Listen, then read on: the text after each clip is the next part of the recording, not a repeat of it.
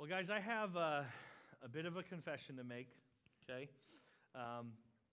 I talk nerd stuff with you every so often, okay? Many of you know that I'm a big nerd. I really love Star Wars stuff. Of course, what I'm talking about today, the Marvel stuff, I'm a big fan of this. And this weekend was a big weekend because Avengers Infinity War, came out. Listen to that. Yeah, do you hear that? Do you get what a big deal this is? See, some of you don't get it. Some of you don't understand because you haven't really watched any of it. But guys, this is a big deal. I mean, we saw Thanos like 8 years ago or something like that for the first time when he appeared on the end screen, end title of the first Avengers movie, and we've been waiting around to see what Thanos is going to do, and finally he's going to appear, and everyone's together. I mean, for crying out loud, the Spider-Man movie was awesome. He's in it. The Guardians of the Galaxy movies were great. They're in it. Of course, Thor Ragnarok was hilariously awesome, and they're all in it too. I mean, the cast is just huge. It's strong. They're doing well. And the reviews so far that I've heard are just skyrocketing. It just killed it. They did it. But guys, here's the deal. I got to confess something. I mean, I went to the midnight openings of half of these movies, okay? Half of these Marvel movies, if not more. But guys, I find myself not feeling this burning desire to go see it. Yeah, some of you should be slack-jawed right now. What? If you've been in my office, you know I have like all this Hulk paraphernalia and stuff. I got a Thor hammer. I got all the Captain America posts. I got all this stuff, right? But I got to confess something. I don't know why. I mean, I'll go see it, right? My family, though, keeps asking about it more than me. And I'm like, yeah, we'll go to it. They're like, Dad, when are we going to go see it? Aren't you excited? Yeah, we'll go to it. And I'm like, what is wrong with me? Am I growing up? Right? What is going on? Well, the thing is what I've noticed, there's a principle about life that rings true to all people. Now, I get bored easy, period, right? So I know that I might be a little bit more of an extreme example of this, but guys, the stuff of this world loses its savoriness, loses its sweetness, and loses its ability to satisfy. Case in point, Lord of the Rings, right? I remember when Lord of the Rings, the movies came out for Lord of the Rings. Again, I had obsessed over this movie, obsessed over these movies that were coming out, right? I remember watching the first trailer for Lord of the Rings frame by frame. Do you know what that means? We're not even talking like I'm clicking on it half a step, half a step, half a step, half a step to engage in every single photo of, it took me forever to get through that thing, but I didn't want to miss.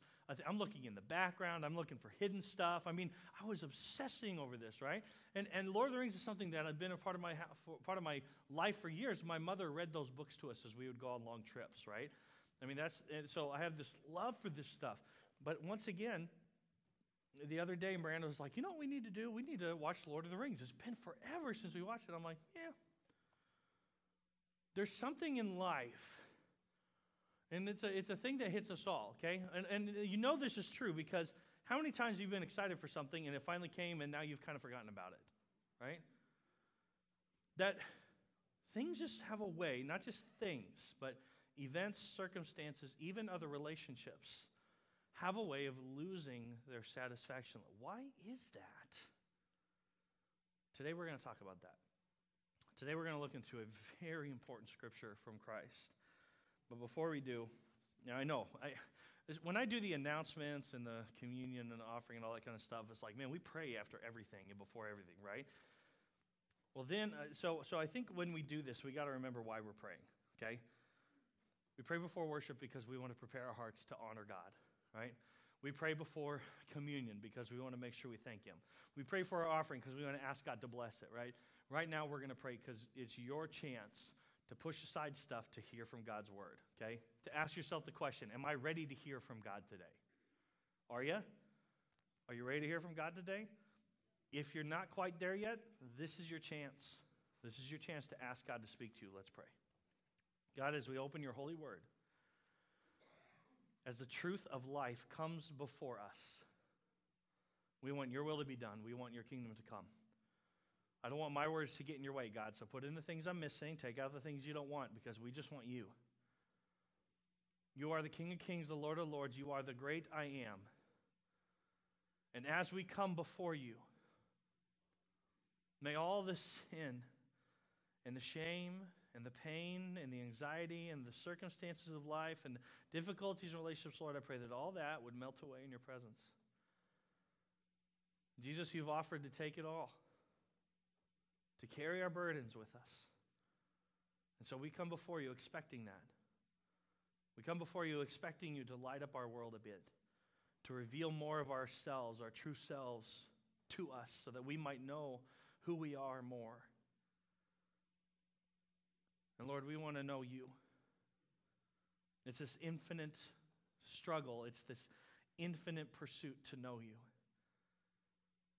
But Lord, you are an infinite God, and you have so much of yourself to reveal to us. Lord, I pray we would know you better as we open up your word. It's in your name we pray. Amen. We're going to be in John 15. John 15, starting in verse 1. Now, these verses are some, I got to admit, I mean, if I had some pet verses, if I had some verses that have really spoken to me in my life, made a tremendous difference in my personal life, John 15 is just one of them. This verse has had a tremendous impact on the way that I live and the way that I look at God and the way that I look about what's important, the priorities that I have in life. Guys, this is some of the best teaching from Christ. Now, it's some of the best teaching because this is like last moments with his disciples before he's going to go to the cross.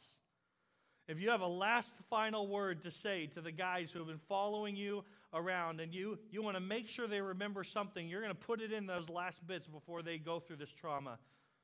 They're about to go watch this guy that they've been following, this miracle worker that they've been following, the one that they believe is the Messiah, the Christ, the Son of God. They're about to watch him get nailed onto a cross. And so Jesus gives them words. So they might remember who he is. So they might remember what it means to have a relationship with him. And so when you understand, especially when you understand these words in the context of a Jewish understanding of God, man, these are powerful, powerful words. John 15, starting verse 1. I am the true vine, and my Father is the gardener. He cuts off every branch in me that bears no fruit, while every branch that does bear fruit he prunes so that it will be even more fruitful. You are already clean because of the word I have spoken to you. Remain in me, as I also remain in you. No branch can bear fruit by itself. It must remain in the vine. Neither can you bear fruit unless you remain in me. I am the vine and you are the branches. If you remain in me and I in you, you will bear much fruit. Apart from me, you can do nothing. If you do not remain in me, you are like a branch that is thrown away and withers. Such branches are picked up and thrown into the fire and burned. If you remain in me and my words remain in you, ask for whatever you wish, and it will be done for you. This is to my Father's glory that you bear much fruit, showing yourselves to be my disciples. Now let's break that down a little bit, okay? There are three major players in these verses. There is the vine, there is the gardener, and there are the branches. The vine is Jesus Christ. The gardener is God, the Father, okay? And we are the branches. Now, each of these players have an important job. And Jesus has laid it out, what their purpose is and why they exist. Jesus, the vine, is there to provide nourishment, to sustain the branches, and to produce fruit in the branches. That is his job, to sustain, to provide, to care for, and to produce in us the fruit. The gardener's job. The gardener actually has a lot in here. He has like one verse, but his job is jam-packed full of stuff. First, it is his job to look for the fruit.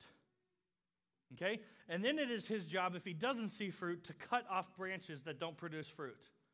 And then he looks to the branches that are producing fruit and he prunes them so that they can create better fruits. This is a normal gardener's thing if you drink grape juice, if you drink wine, this is still the process today. It is a modern day thing. I looked it up to make sure that I wasn't speaking any false information to you. You can get on YouTube and find out all this stuff, okay?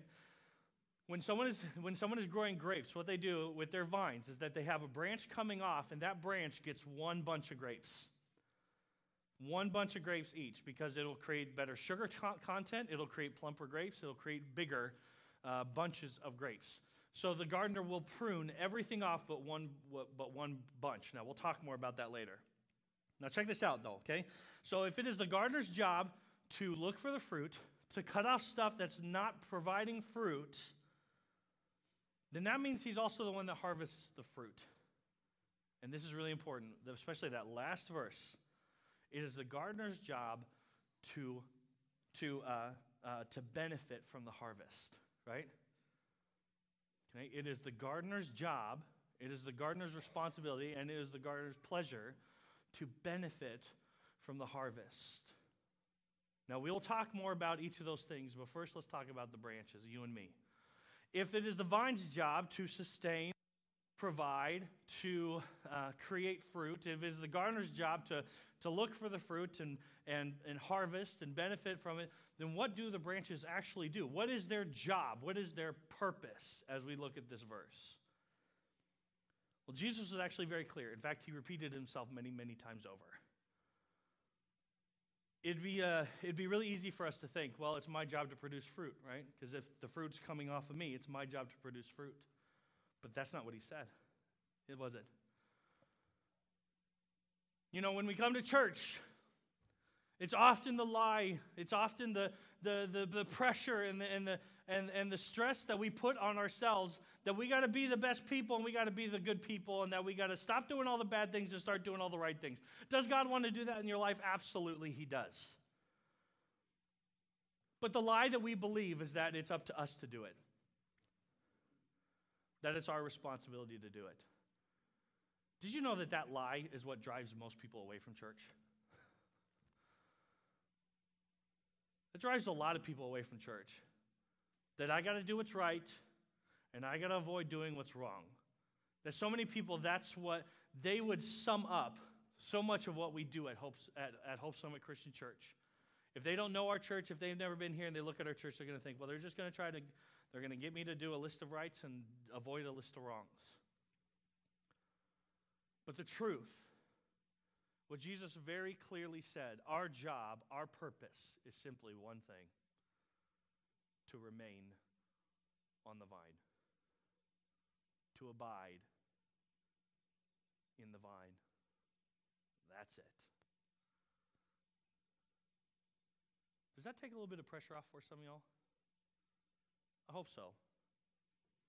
Because some of you are walking in here today saying, I am not a good person because I did this and this and this.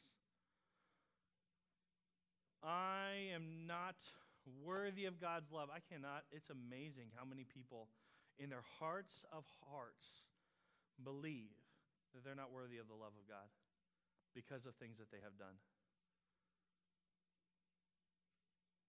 Guys, the purpose is not to get good behavior. Now, I'm kind of rehashing some things we've already talked about, right? We've been talking about how Jesus said, well, if you love me, obey my commandments, and how so often we focus on the commandments part, but really the focus is on the love part. That the most important, the priority is that we get that figured out. How do we love God? Do I love God? Do I want this relationship with him? Because he will then produce the fruit in that relationship into my life, right? So this isn't about behavior. This isn't about God coaxing us into good behavior. This is about a God who wants to win our hearts. And now he calls us to remain. Remain with me. Now what's interesting is that this principle works. Okay, when we talk about how if we remain in Christ, he will produce the fruit in our life. When we remain in Christ, we will find satisfaction in him. The reason this principle works is because of what Jesus said in the first 5 words. Okay? If you have your Bibles, look at it again. The first 5 words of this section of Scripture are the most important part of all this. Jesus repeats himself over and over about remaining in me, and that is absolutely important. But we got to understand what he's saying when he says, I am the true vine. In his context, when he's talking to his disciples, what does that mean? And how does that relate to you and me today? First of all, let's look at those first 2 words. What are the first 2 words? I am. Those are very significant words. Those would be incredibly significant words to Jesus' disciples because the I am name is a God-only name. It was a name that God gave to himself when he called Moses to go and free the Hebrews from Egypt when they were in slavery. Okay? When Moses said, "Who should I say is sending me?" He says, "Tell them I am." What an odd name, but also what a God-sized name. I am. No one else can claim that name because we aren't. We don't. We can't. We won't. But God is the I am. It gives us this, even just to say that I am gives this idea of always will be. Always has been. Before all things, after all things, through all things. I just am. In all of it. It is a God-sized name. It is a God-sized claim to say, I am. And what's really interesting is that in John in particular, okay, John, man, what a great writer, okay? Well, I should say, good job, John, but well done, Holy Spirit, inspiring John, because that's what we believe, okay? John has 7 I am statements, okay? He has 7 I am statements from Christ. Sorry, buddy, I can't take questions right now. I'll talk to you later, okay, bud? Okay. He has 7 I am statements. I am the bread of life. I am the light of the world. I am the door of the sheep. I am the good shepherd. I am the resurrection of life. I am the way, the truth, and the life.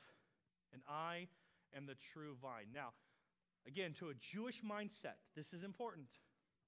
Because to their understanding, the number 7 was a number of completion. You ever heard that 7 is God's number? He uses it a lot in his word. Because it's a number of completion. It's a number of finishing off. And so when Jesus says, when John puts in there that this is the last I am statement of Christ, this is the one that completes it all. In fact, when you truly understand what it means that he is the true vine, it actually kind of fits the other 6 inside of it. So this is kind of the totality of what Jesus is trying to say. This is who I am. And he uses this example of this tree branch. And remember, what is the tree branch's job? The tree vine, sorry. The vine's job. What is the vine's job? But to sustain, okay, to care for, and to produce fruit. Now, we've already talked about during communion what a bold statement this is, right? What a bold statement for Jesus to say that I am the bread of life. I am the living water. That apart from me, you can't live. Apart from me, you can do nothing. Those are bold statements of Christ. Because what he is saying is that unless I am in your life, unless you are in me, you're never going to find satisfaction. You're always going to be hungry. You're always going to be thirsty. You're going to go from one thing to the next thing, to the next thing, to the next thing, with this void in your life that's never going to be filled. And he is quietly, constantly saying, I am the true vine. I will satisfy. I will provide. I will produce in you. The reason this is a bold statement, okay, now this is where I get a little cynical, I think, okay? The reason this is the bold statement is because you can look into the lives of many people who are not in this room right now, who are not in any kind of church right now, and they seem to be doing just fine, right? Can we be honest with ourselves here for a moment? There are plenty of people living this life right now who seem to be doing just fine on their satisfaction level. They're happy with the lives that they're living. They're happy with the stuff that they're pursuing. They don't seem to have this hunger and this thirst that Jesus is talking about. What about them? Because if this is true, Jesus, if you are truly the only thing that can satisfy, shouldn't we be able to see it? Well, let's take a deeper look at this. Okay, because if the claims of Christ are true, okay, that he is the only thing to satisfy, let's look at other things in our lives that we look to for satisfaction and see if they can satisfy the way that we're hoping, okay? So I have a bunch of things here that I have listed out that we go to for satisfaction, okay? We go to these things looking for some sort of satisfaction, okay? How about our physical health, our body image? I know some people right now who are working very, very, very hard. I'm not, okay? I know some people are working really, really hard, and they do. I see them on Facebook, and I feel guilty. Or I should feel inspired, but I just feel guilty, okay? That they are working really, really hard. But I don't know about you, but I've seen some people who have worked so hard that you can tell, like, this is like they're trying to feel something right now in their lives. But as we know, as we continue to watch, we know that ultimately, well, we're going to get old and the body's going to fall apart, and so eventually the satisfaction that brings is going to disappear. Now, if you get one of these, hold on to it, okay? I almost had all of you move to these front rows so that I could make you catch this stuff, okay? Oh, I already did this one. Okay, how about this? Eating. Okay, this is a big one for me. When you are looking for satisfaction, sometimes it's just as nice to eat good food. How satisfying is it to eat good food, right? Absolutely it is. Some of us call it stress eating, though, right? Because at the end of the day, it still isn't going to satisfy, okay? Some of us go to drinking. Some of us go to drugs. There's a reason why this stuff is so addicting. And believe me, if you have ever faced an addiction of alcohol abuse or substance abuse of any kind, you know that it is a temporary relief from the satisfaction that you are truly looking for. So this stuff still doesn't satisfy. Modifying our look. When I say modifying our look, I mean, sometimes doesn't it just feel good to look nice with better clothes, with nicer shoes, with better makeup, whatever it is? Sometimes it just feels good. And we get a sense of satisfaction from looking good, do we not?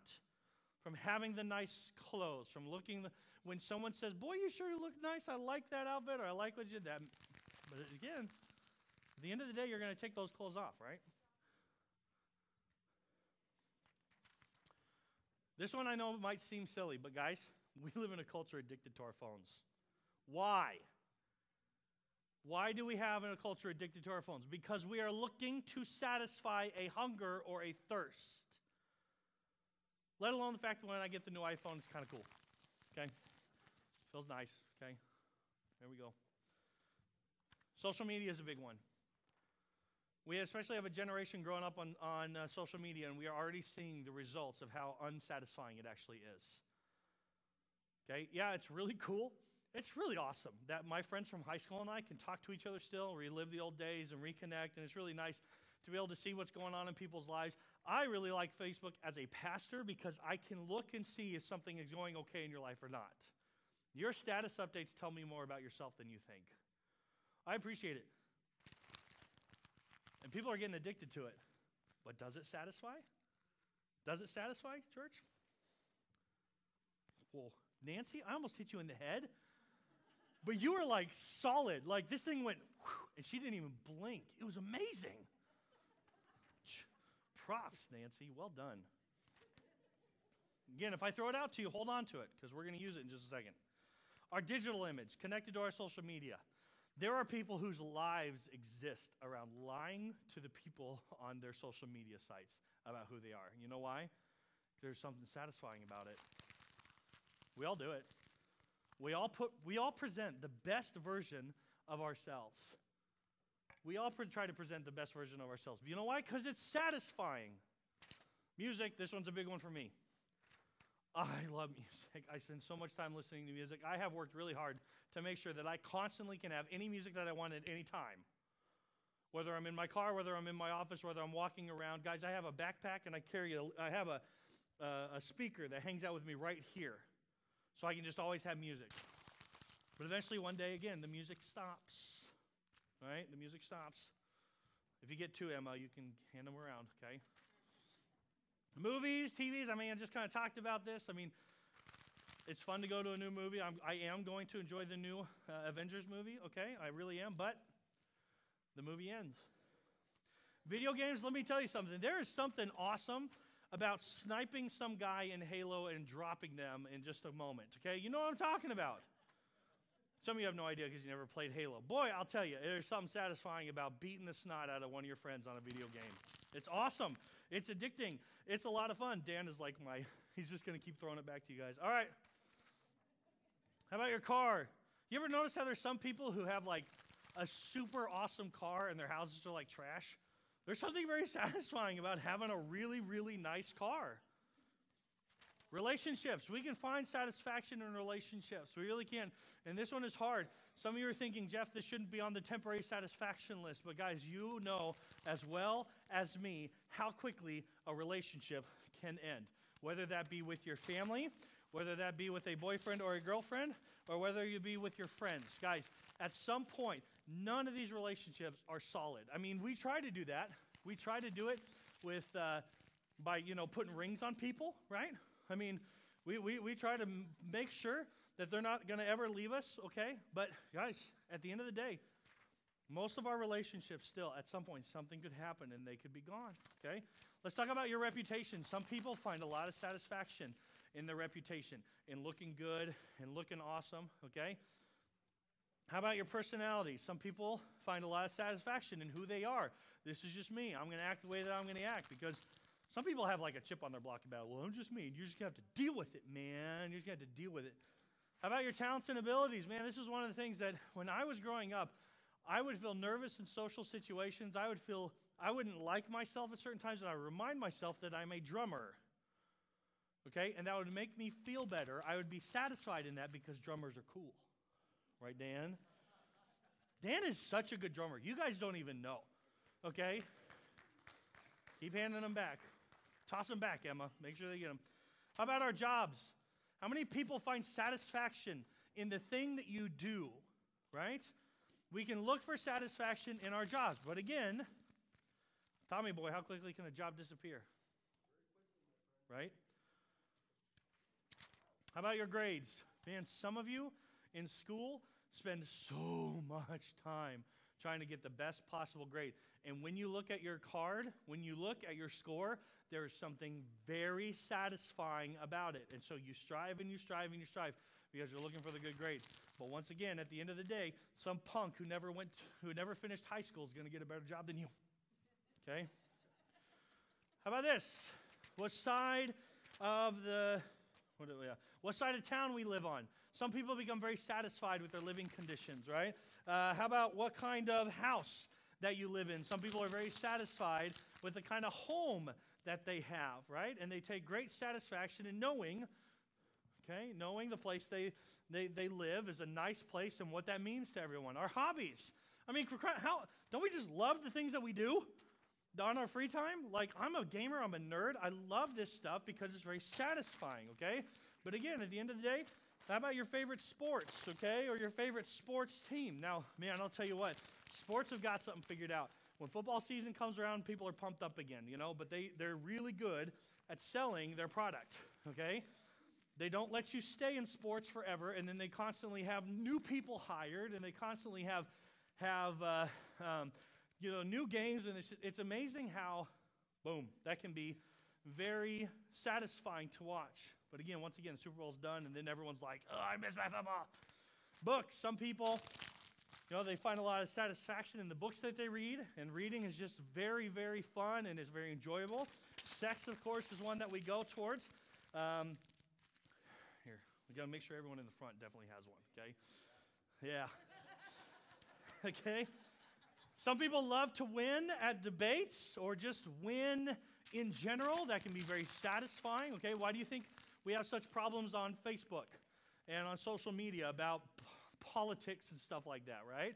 I mean, the reason it's because we like to win. We like to debate. This is another one, religious practices. You can make yourself feel great by doing Christian stuff, okay?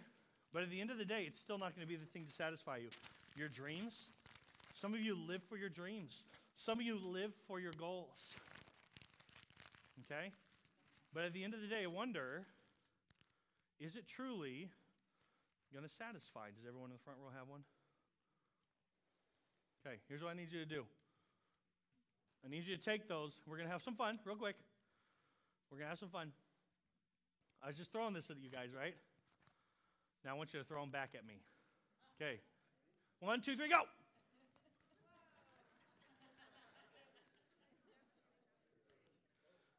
Boom. Now here's the deal. Here's the deal. Do these things, just be honest.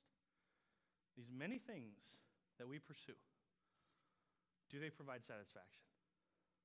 Of course they do. Of course they do. We go for them, right?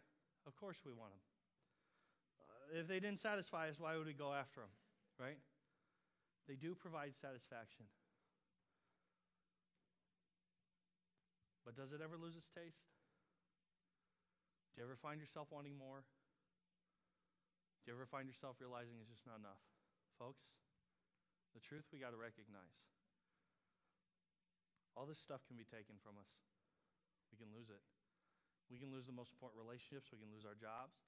We can even lose sight of our goals and our dreams and our hopes, our desires. All these things can be taken from us.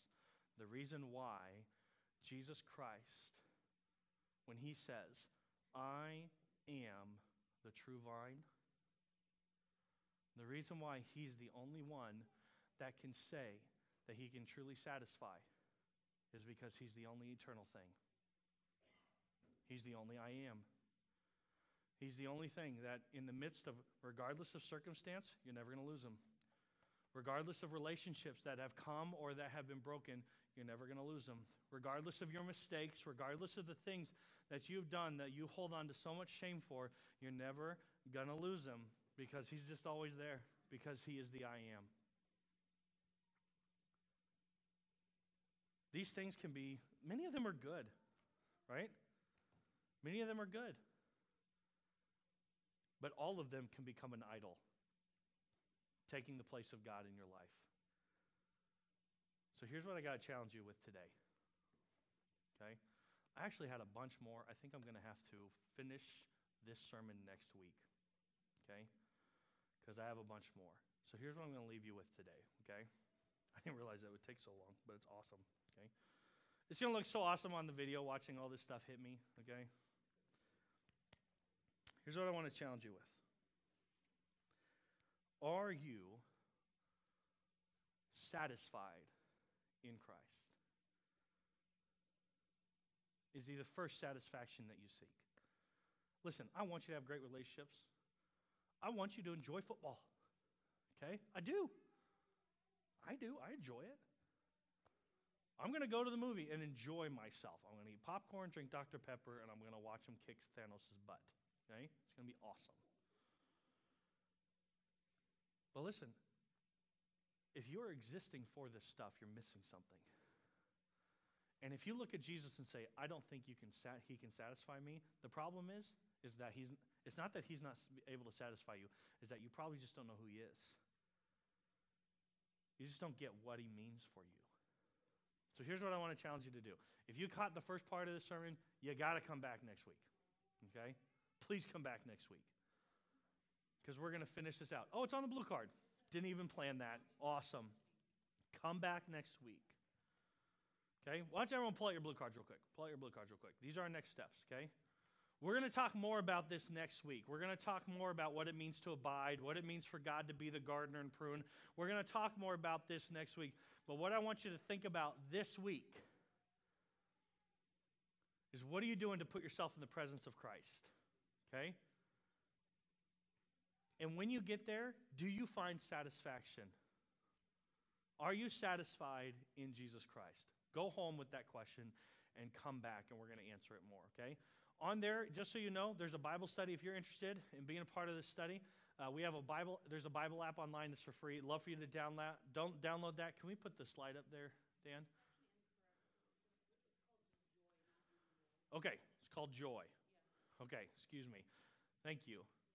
But you can download this app and you can look for this reading plan that we have for you. Also, if you don't like the digital stuff, we have we have copies of it at the Welcome Center for you.